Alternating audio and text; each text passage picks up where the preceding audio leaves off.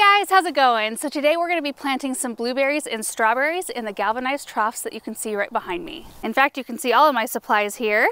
I've got the compost, I've got some strawberries here in the gator, and then I've got my blueberries already set out. These are the galvanized troughs that I had the Globemaster alliums in this spring, and they were absolutely gorgeous. And this is actually not where I intended on putting the troughs, but they kind of work great over here. I can hook the water, like their drip system, right into the drip system with the orchard that's right beyond the fence there. And I think it's just going to be a really nice location. They'll get plenty of sun and all of that. So I thought we would just talk about blueberries in containers because that's the only way that we can grow them here in our area because our soil pH is so high. Blueberries typically like a pH of about like 4.5 to 5.5, which is really acidic. We have areas here in our valley that clock in like at 8.2. I mean, really high. And when you plant a blueberry in that sort of condition, they start to yellow, they just grow really poorly, and you hardly ever get yields. I remember my parents trying to grow them for years in the ground, like in different locations in their garden, and it just wouldn't work because even our water is high alkaline. So anyway, when we grow them in containers, we can control a little bit better what soil they're in and that kind of thing. I can't control what the water has in it, but at least I can add in some land and sea compost and some soil acidifier to kind of help things out from the very beginning. So you can see that the troughs already have soil. Now, when we initially planted these up last year, we put the bark nuggets at the bottom. Bad idea. It just did not work. I know that there's a lot of different suggestions on what to use as a filler in things like this, but in this case, when I'm growing perennial shrubs that I want to have live in these containers for a long time, we go soil from top to bottom. It's better for moisture control and nutrient amount, and then also just longevity of the plant because they have a bigger reservoir to grow in. And the drainage just was never right last year. It's like I had, I don't know, maybe like this much of it was bark nuggets, maybe like that much, and then half of it was soil. For annuals, that should be plenty of root room, but the water just shot right through the soil, and we ended up with a lake right near each one of these troughs. It just never worked out very well, and the top was always dry. So soil from top to bottom, and then I have the Espoma organic potting soil in there, and I'll be adding in the compost that I just showed you and soil acidifier to help bring the pH down and kind of keep it down. And it's something that I'm going to have to continually add into the soil, like on a consistent basis, to keep that acidity level, because our water will eventually flush it out and bring the pH right back up. So it's not something that I can just do once and then expect to not do it again. Now, the strawberries that I'm planting around the base of these blueberries, they prefer a little bit higher pH, like I think typically between 5.5 and 6.5, which is still on the acidic side, and I know I'm never going to get the soil down to 4.5 range. So I think that this is kind of going to be a match made in heaven. I think it'll be kind of perfect for both of these crops. In terms of placement, blueberries want full sun, so do strawberries. So anywhere that they can receive 6 to 8 hours minimum of sunlight, and they'll be happy. Different climates, a little bit different though. If you live in a very mild climate where you've got a lot of rain and cloud cover, you'll probably want to put them somewhere that gets sun as much as possible. Here in the high desert, we can put them in a spot that gets morning sun and then a little protection in the afternoon, and maybe a little protection from wind, which they will not receive out here. They're going to get full sun all day and the brunt of the wind. But I think if I keep the water on consistently, if they get enough moisture, we should be okay. So let me show you all the varieties I have here. I think I've got 4 different varieties, maybe 5. This is one of my older varieties here. I'm going to take it out of this pot and pop it in with one of these other groupings here. And you can see that Benjamin has already stripped every single blueberry off of that plant. And then all of these are new. So these are just completely loaded with berries, and he comes out here, because we've had these for a few days, he comes out every day and checks to see if they have ripened yet. But they're looking really nice. There are a few here on the end, so there's this 1 gallon size one here, and then these 3 right here that I wintered over from last year. And you can see even with our water, like one, it needed to come out of its can, but then with our high pH water, this is what they do. They start to yellow and look kind of sad. So I'm hoping that I got on it fast enough and that will turn around and they'll be okay. So to start, all of these varieties I have here are termed high bush type. There's high bush blueberries and low bush. I've got varieties called Bluecrop, Bluegold, Spartan, and Patriot. So your low bush type blueberries are also called wild blueberries, typically zones 3 through 7 and a lot smaller shrub at maturity. So typically right around a couple of feet at the most, and they'll spread out a little bit. And their berries are much smaller, but very intensely flavored. And then your high bush varieties grow taller, higher. So usually 6 to 8 feet tall, sometimes a little bit bigger if they're planted in the ground. Mine will not reach that size. I've never had blueberries in containers get that enormous. I would love it if they would, because some of these will produce like 10 to 20 pounds per shrub at maturity if you could get them that big, which I would absolutely adore. But they usually have bigger berries, typically more mild in flavor, and right around in the zones like 4 to 7. And I hope that the wind isn't like, I'm wearing a microphone today and trying out a new camera, so hope everything is going out okay. And I'm wearing warmer clothes, you guys. We woke up to wind, and it's like 60 something right now, which, you know, at the end of winter usually feels balmy and warm, but when you're coming down off of 100-degree days, it feels kind of chilly out here. So the Bluecrop and Bluegold varieties are new to me. I usually grow Spartans and Patriots. They do really well. Like, I think Spartan is one of the best flavored ones I've had, and they're typically, like, they bear really well, even under adverse conditions that we have here. So I think what I want to do though is get these all planted, get the drip set up, show you the strawberries, and then we'll talk about each of the varieties individually and kind of go into a little bit more detail. So the strawberries I have here are the Buried Treasure White and Buried Treasure Pink.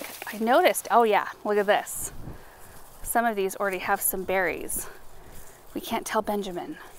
He'll pick them at this stage. They don't even need to be dark red, and he'll eat them.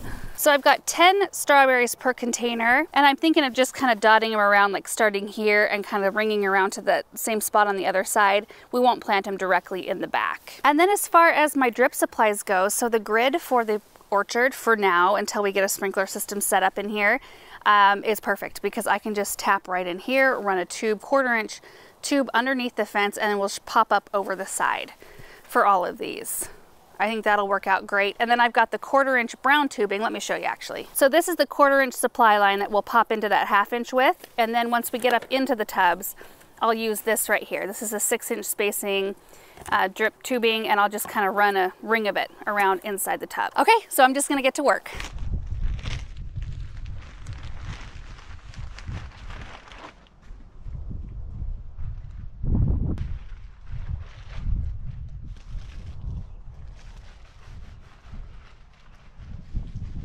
All right, so I put 1 bag of land and sea at the top of each one of our troughs here, and now I'm gonna add the soil acidifier in. And what I think I'm gonna do, there's actually specific instructions for blueberries telling us to apply in the spring. For new plants, use 1 1/4 cups. For established plants, 2 1/2. Spread evenly around the plant, out to the drip line, and water well, and then repeat in 60-day intervals. So anyway, I'll add 1 1/4 cups per plant, and then just plan to do it again here soon.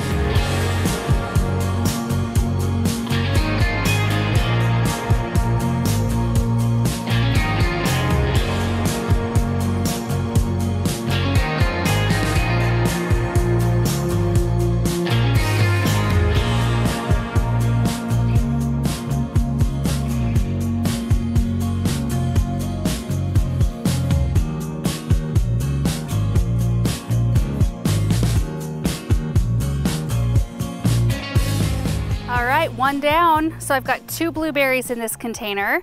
We've got a Bluecrop and a Bluegold, and then I used 4 of the Buried Treasure Whites. So there's 1 there, 2, 3, 4, and 3 of the Buried Treasure Pinks. So I only used 7 strawberries when I thought I was gonna use 10, but they're quite large already. So I don't want to get things too much. Oh, I put 1 Buried Treasure White in the center just for good measure, but I didn't put any around the back side because I think in the end they may be a little bit too hard to access. And then you can see our drip. I was able to eventually pop into that 1/2 inch supply as soon as the drip system turned off to the orchard. So it comes up the back here, and then I used a straight coupler right here into the brown, and then it goes just around and ends right here. There's a little 1/4 inch plug there. I used landscape staples to kind of tack it into place. So that's how it's gonna go for the rest of them.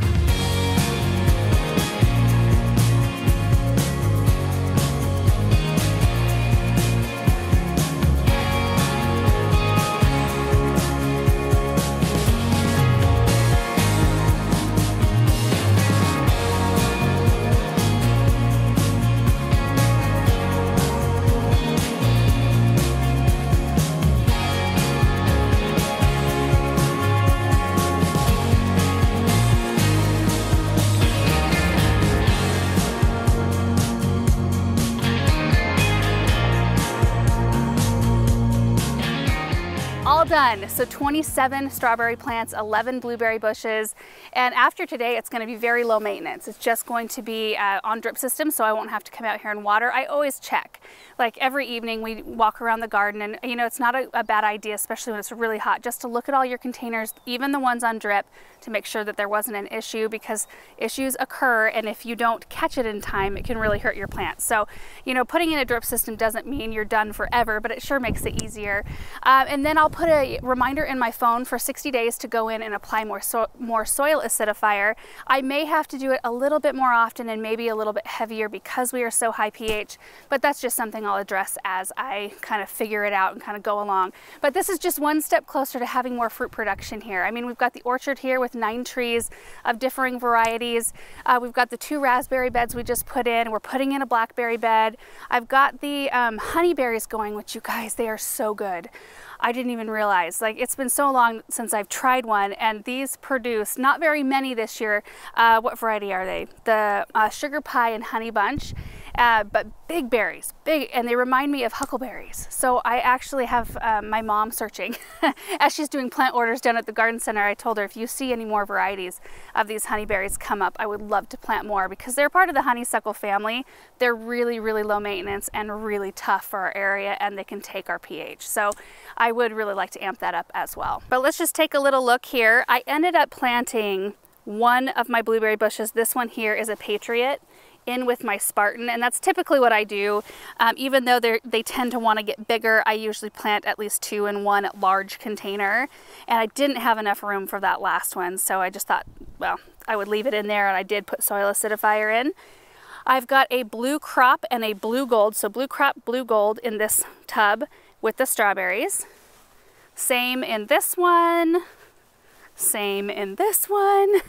And then I went ahead and tucked 3 into this container. So 2 Spartans, 1 Patriot. I was going to, like, as I got the first one planted, I thought maybe I should just put 2 per. And then I ended up with these 3 1-gallon ones, and I just decided to pop them all in here. Benjamin will find this one tonight and he'll eat it. Mark my words. It was actually so cute. The other day I told Benjamin, hey, I have a surprise for you in the high tunnels. There's a bunch of blueberries that are ripe. So he went in there, and his reaction was so cute. Wonderful.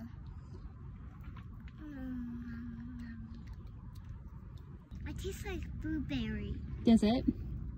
Well, that's a pretty good thing, isn't it? Wanna try one? Sure thing, I would love it. Okay, so now let's go over individual varieties here. So the Bluecrop, you can see just these massive clusters that are forming. So all of these are high bush again. This one in particular is a zone 4 through 8, and it wants to grow 4 to 6 feet tall if it's in the ground. I don't expect it to get that big in here. I expect it to be max probably 4 by maybe 2 or 3 foot wide. But this one, like, these are all-purpose berries. They can be used for all kinds of different things. In fact, most of these can. I mean, freeze them, fresh pies, all of that kind of thing. These ripen in July, typically, so we have a little bit of time left yet. And this one right here at maturity will produce 10 to 20 pounds of fruit if it was allowed to get as big as it wants to get. And this one is Bluegold. This one definitely looks taller right now, but it wants to get about the same size as this one, 4 to 6 feet tall. Again, I don't think it'll get that big in the container, but the berries appear bigger right now at this point. But these are nice and sweet, ripening late June to early July. And then we have this last tub here. The Patriot is the only one that has berries left because Benjamin has been after these. Oh, there's another one right there. Yeah, I'm gonna eat that one right now. Oh, yum. I expect the berries on these, now that they're actually planted and not stressed out in their plant cans, to be bigger next year. But the Patriot wants to grow about 3 to 5 feet tall and wide. It's a zone 3 through 7, so really good for colder areas. This one is semi-fertile, so really good to have next to another variety so that they can cross-pollinate. You just want to make sure that when you're doing that, again, that they are the type that will bloom at the same time and that they're both high bush varieties. And the last variety is Spartan. And that's what both of these are. So the one in front and the one back there. Zone 5 through 7, wanting to grow about 5 to 6 feet tall. But these are probably one of the better tasting ones. I think I already mentioned that I've tasted, but again, I don't have any experience with the other 2 that we just went over. So I'm hoping that they all have that super wonderful taste. But I always have grown Spartans, like ever since I've had my own garden in a container, and I've been really happy with them. And they tend to ripen mid-July, but I believe that these are a little bit further ahead because they were stressed. That kind of tends to make plants do weird stuff. So I think they'll all be very happy because they're in light soil that's well draining, but they will have consistent moisture, lots of sun, and hopefully a soil pH that they can handle or deal with, I guess. And I do believe that is it for this video. Now, I do want to talk about blueberry pruning, but I think I'll do that in a separate video because it's a little bit more involved, but it is very important to do it. A lot of people will do it late winter, early spring. They do bear fruit on old wood, so you do want to keep that in mind, but it is a good idea to get your blueberry shrubs on a very kind of strict pruning regimen so that you always have really prolific stems. Otherwise, your plants, if you don't prune on them, they can get really dense. The stems will get weak. If there's not a lot of airflow and light to the center of the shrub, then the production level just goes way down. So we'll talk about that at a later date, probably when I get ready to prune mine. So anyway, guys, thanks so much for watching this video. I hope you enjoyed it. Super excited to show you pictures and updates as these hopefully grow and are like the most amazing blueberry bushes ever. That would be amazing. Thanks for watching. See you in the next one. Bye.